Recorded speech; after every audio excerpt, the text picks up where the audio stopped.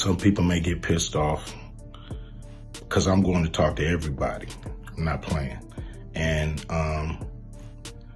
it's gonna be a crazy summer. That was Ice Cube telling the world about his plans to expose Dwayne Johnson's true agenda with his most recent appearance in the media. What am I referring to? Listen to this. You were approached by a party to maybe run for president, run for office. How does that feel, by the way? This run for president talk has kind of been in the ether for the past couple of years. Well, here's what Ice Cube has decided to do in the wake of Hollywood coming for the entire country. What am I gonna do to deal with these fucking gatekeepers? Well, what I'm gonna do is go on a gatekeepers podcast tour. Although most people in the entertainment industry are usually tied to one show or movie through most of their careers, Ice Cube seems to be the exception, as he's not just known for his success in blockbuster films like Ride Along and Xander Cage. The actor is also known for his consistent issuance of warnings. Warnings about how the biggest names in the industry all seem to be working with an agenda to have everyone under their control. While this mass control was initially targeted at the entertainers in the world, Dwayne Johnson's recent moves have just made it clear that it goes far beyond that. It seems the new agenda might involve getting the entire population under these elites. Seems a little sinister, doesn't it? Well, this definitely isn't the first time something like this is happening, as only a couple of years ago, it was Kanye trying to fill big shoes to get the elites into the powerhouse of the country. The angle The Rock seems to be taking, however, seems to be one that hasn't been threaded by many entertainers, which seems to be why it triggered Cube enough to feel the need to warn people about it. You take one look at Dwayne Johnson, you see a real upstanding guy. In fact, to some, he's the last person you'd think to be worried about in the industry, especially when there are several other celebrities just as successful as him that have been caught up in the worst scandals. Johnson, however, has managed to evade virtually every scandal you'd expect of someone who made the smoothest transition from one field to the next in the industry. But according to Ice Cube, it's these very characteristics that make Johnson one of the most dangerous one of the elites to make his way to the pinnacle of the free world. Of course, not only is he most people's favorite actor, but even before he became a full-time actor, Johnson was already most people's favorite athlete. Seems like the love was organic, and maybe it even is for some people. But for a large portion of others, liking Johnson as much as they do didn't exactly come in the most natural way. This is why Ice Cube is taking the time to warn the world about the changes that could come if the actor is allowed to make his way to the top by the people. Cube's warnings have been met with several different reactions from the fans, with some thinking he's reading too deep into it, and others saying they already saw it coming from a mile away. I'm not exactly here to tell you what to believe, but I have a feeling that at the end of this video, you'll know exactly where to stand. Go ahead. Huh, yeah. Oh, Rock, thank you so much. It's good to see you, man. First, he was a wrestler, then he became one of the biggest names, and even what some would describe as a pioneer in the field. But then he shocked the world when he moved into an even more competitive field, and still dominated it. And yes, I'm referring to the film industry, as he's had some of the highest grossing movies with his name at the forefront. These days, he seems to be exploring yet another field, as rumors of The Rock possibly running for president have engulfed the news in recent times. Well, the rumors didn't come from nowhere.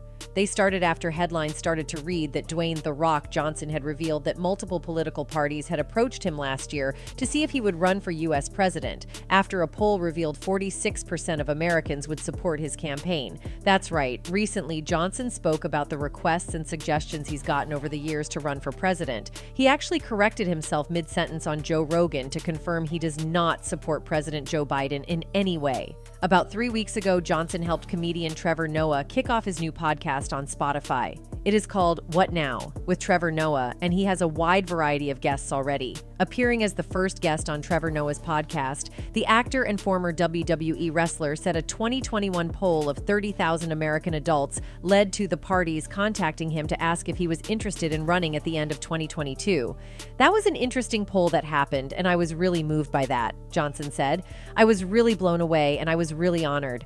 I'll share this little bit with you. At the end of the year in 2022, I got a visit from the parties asking me if I was going to run and if I could run. It was a big deal, and it came out of the blue, he added. It was one after the other, and they brought up that poll, and they also brought up their own deep dive research that would prove that should I ever go down that road, I'd be a real contender. It was all very surreal because that's never been my goal. My goal has never been to be in politics. As a matter of fact, there's a lot about politics that I hate. However, Johnson, who has described himself as a centrist and political independent and publicly endorsed U.S. President Joe Biden's 2020 campaign, has openly shared his interest in running in the past. In 2016, he told GQ, "I can't deny that the thought of being governor, the thought of being president is alluring."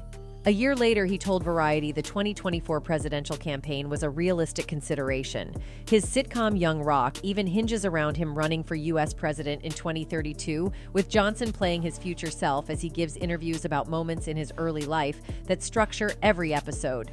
Responding to the aforementioned poll in 2021, Johnson wrote on Instagram, "I don't think our founding fathers ever envisioned a 6'4", bald, tattooed, half-black, half-Samoan, tequila-drinking, pickup truck driving, fanny pack wearing guy joining their club. But if it ever happens, it'd be my honor to serve you, the people." While the thought of having a president who could actually beat up almost anyone that crosses his path sounds thrilling to a lot of people, Ice Cube has revealed that it might not exactly be the flex people think it is. In fact, the rapper-cum-actor seems to believe the public image Johnson has out there is nothing but a front to just delude people into putting him in office, as he just might be one of the elites Cube has spent the last year warning us about. You see, in the process of bringing this agenda by the elites to the world's attention only a couple of months ago, he delved into the dark world of the prison industrial complex. Oh yes, Ice Cube didn't hold back and connected the dots, revealing how the music labels are allegedly feeding people to these profit-driven prisons. It's like an actual scandal of epic proportions, right? But that's not all. In a recent episode of comedian Bill Maher's podcast, the rapper spilled some seriously shady tea about the music industry's influence on society. The episode, called Club Random, was a wild ride filled with gossip-worthy topics like fame, parenting, and a scandalous alleged connection between the prison industry and music. I don't know their names, Bill, but if you follow the money, you go high enough, you start to see, okay, this is an industry. During the marathon hour-and-a-half conversation, Maher couldn't help but dish about his concerns over the growing woke culture. He totally threw shade at it, comparing it to the catty drama of the movie Mean Girls. According to Maher, these woke warriors are always on the lookout for flaws in others, creating a toxic atmosphere of constant fault-finding. But hold up, because Ice Cube didn't hold back either. He dropped some major bombshells suggesting that all these petty arguments are purposely thrown at us by the powers that be to keep us distracted and divided.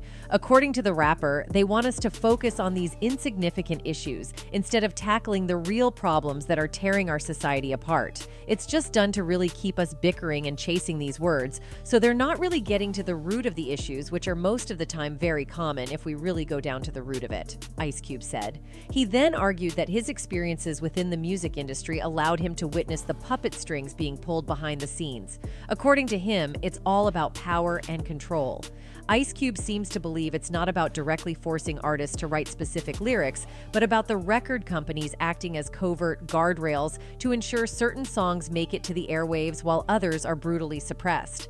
Ice Cube exposed the record label's tight grip on creative freedom, claiming they exercise significant control over albums. In some cases, he alleged, they go as far as micromanaging the creative process, manipulating artists to push a specific narrative. Record company guys sit around and tell the artists, this is hot, say that, do this. We're gonna have this guy write the lyrics. It's like a dark and twisted game of puppetry, where these industry power players pull the strings behind the scenes, shaping the music that reaches our ears. Imagine a world where influential figures within the music industry are pulling strings, not only to boost album sales, but to shape the behaviors and mindset of society at large. If Ice Cube's claims hold any truth, it's like stepping into a twisted dystopian novel, where the lines between art, manipulation, and control blur into a shady web of deceit. Speaking of deceit, Dwayne Johnson's name has been caught up in quite a few scandalous situations, along with other prominent figures. Remember a while back when Johnson and another media mogul were talking about their humanitarian assistance to the residents of Maui following the devastating wildfires that rocked the tiny island? Well, it led many to wonder how both stars are connected to this place, why they are going out of their way to help, and whether the help is genuine. So yes, both are connected to Hawaii, though in different capacities. Dwayne is a native of the land, so he says, I was raised in these islands. My family are buried in these islands. As for the other mogul, she is a massive, massive landowner on the island. Billionaire has purchased 870 acres of land on the Hawaiian island of Maui. The media mogul shelled out just $6.6 million for the agricultural land in the Kula upcountry. So there you have your connection. But as it turns out, the fund the two Hollywood stars set up purporting to be geared towards helping fire victims is nothing but a scam. At least that's what thousands of fans think. The two copped a backlash after asking people to donate to their fundraiser to help those affected by the Maui fires. In August, a deadly wildfire burned through thousands of acres of land, reportedly costing over 115 people. The pair launched a fund called the People's Fund of Maui, which aims to put the money directly in the pockets of locals affected. Oprah said she was inspired by Dolly Parton giving money to North Carolina fire victims. And I was sent a message about Dolly Parton's fund that she started for the people of Gatlinburg when there was a tragedy. We were so concerned about what was happening in Maui that we were texting back and forth. And I read this article that Dolly had given money to her community, and I said, I think this is the answer, the media mogul said in a video posted on social media. And so, we have created the People's Fund of Maui that will put money directly in the hands of people who need it right now. So, if you send a donation, that money is going to go to one of many residents who have been displaced in Maui. Dwayne Johnson, who appeared in the video and posted it to his TikTok, said the fund was a way to help people who have trust issues with charity organizations. I know a lot of people out there, as Oprah and I have been finding, are just having a hard time trusting where the money goes. What organizations should I send money to? How can I help? Johnson, along with the other mogul, then started the fund by donating $10 million, but has been dragged online, with many stating that this was the latest example of rich people failing to read the room. The upload received more than 60,000 comments, many of which appeared opposed to the idea of wealthy celebrities appealing to regular working people to provide additional funds. Math ain't mathing with this one. You guys literally have so much money. You can donate it and make it back within a year, one top comment with over 10,000 likes read. Other fans felt infuriated, especially on Instagram, with one commenting, "Why can't you rebuild with your money? The nerve to ask." Another added, "This is the most out-of-touch thing I've seen in my life. Sell your land to the people of Maui," seemingly addressing Oprah directly. Well, you can bet that Johnson will definitely not be getting these people's votes if he does decide to run. Well, them and a whole lot of other people thanks to Ice Cube. That's it for this video. Goodbye.